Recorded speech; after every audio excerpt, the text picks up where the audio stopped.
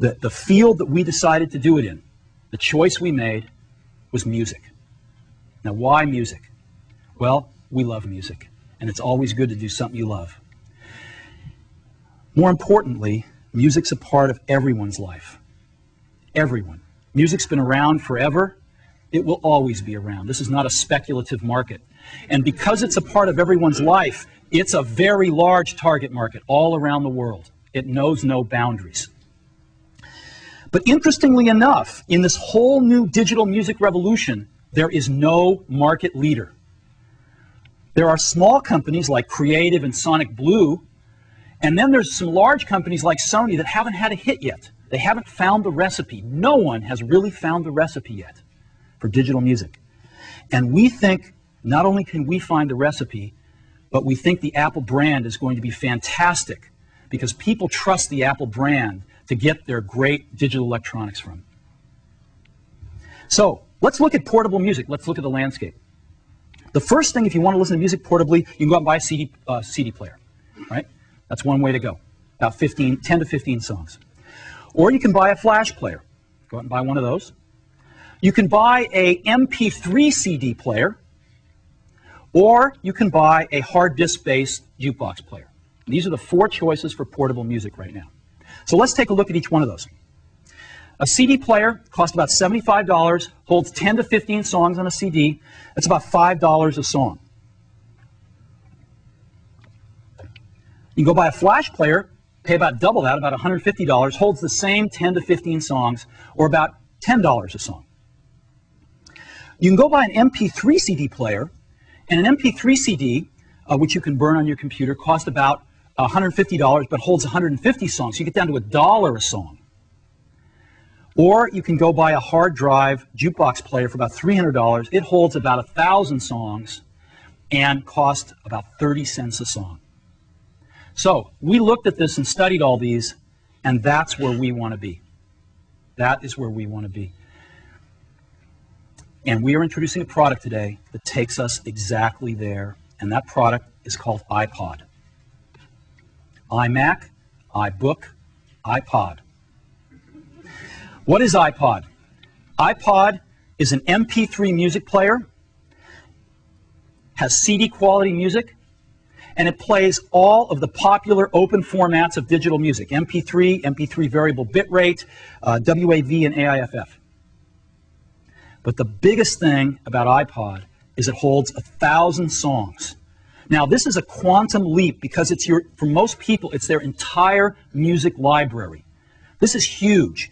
How many times have you gone on the road with a CD player and said, oh God, the CD, I didn't bring the CD I wanted to listen to? To have your whole music library with you at all times is a quantum leap in listening to music.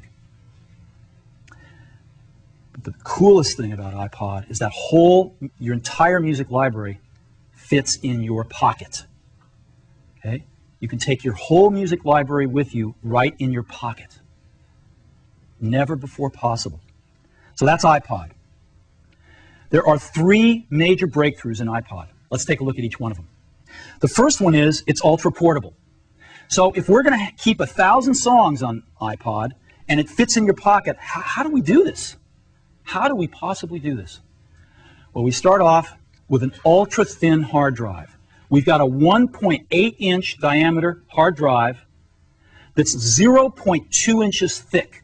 Super thin.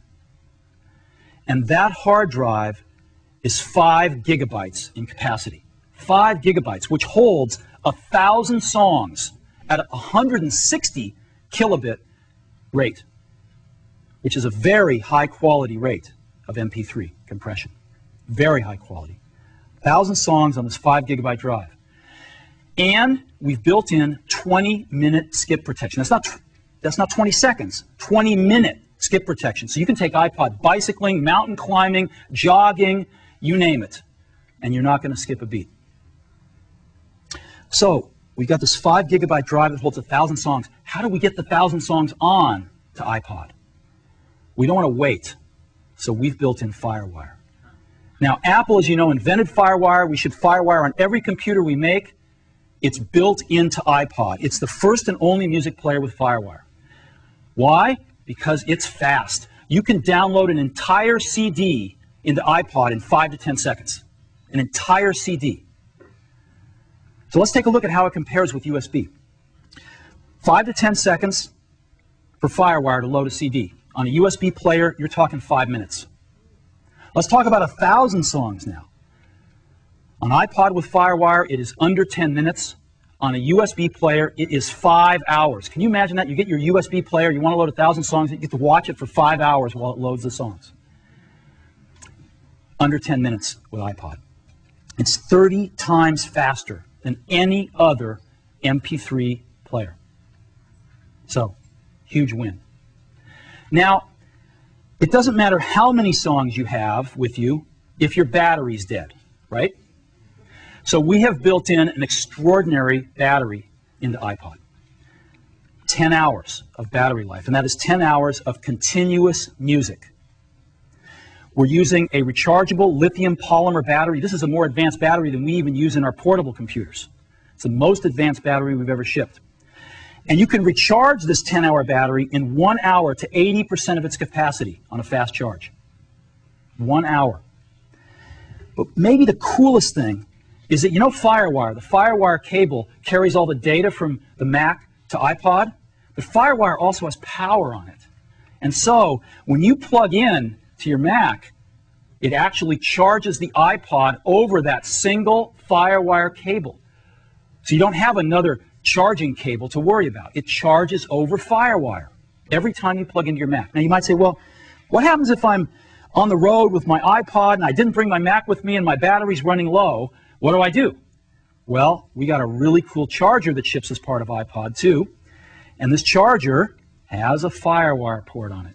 So you take your FireWire cable and just plug it right into the charger and plug it into the outlet and charge iPod wherever you happen to be where there's an outlet. So 10 hours of continuous music playback with a remarkable new battery technology. Now you might be saying, well, this is cool, but you know, I've got a big hard disk in my portable, let's say my iBook. I'm running iTunes, I'm really happy, I got FireWire on my iBook. I don't quite get 10 hours of battery life, but iBook's got better battery life than any other consumer portable. So what's so special about iPod here? It's ultra portable. An iBook is really portable, but this is ultra portable. And let me show you what I mean. iPod is the size of a deck of cards. A deck of cards. It is 2.4 inches wide, it is 4 inches tall, and it is barely over 3/4 of an inch thick. This is tiny. It also only weighs 6.5 ounces. That is lighter than most of the cell phones you have in your pockets right now. So this is what's so remarkable about iPod. It is ultra portable. We didn't stop there. iPod has got Apple design. We've got one of the best design teams in the world, and they have done a remarkable job. And let me show you. This is what iPod looks from the side. Again, about 3/4 of an inch thick. I'm going to show you the back first because I'm in love with it. It's stainless steel. It's really, really durable. It's beautiful. And this is what the front of it looks like. Boom. That's iPod. I happen to have one right here in my pocket, matter of fact. There it is, right there.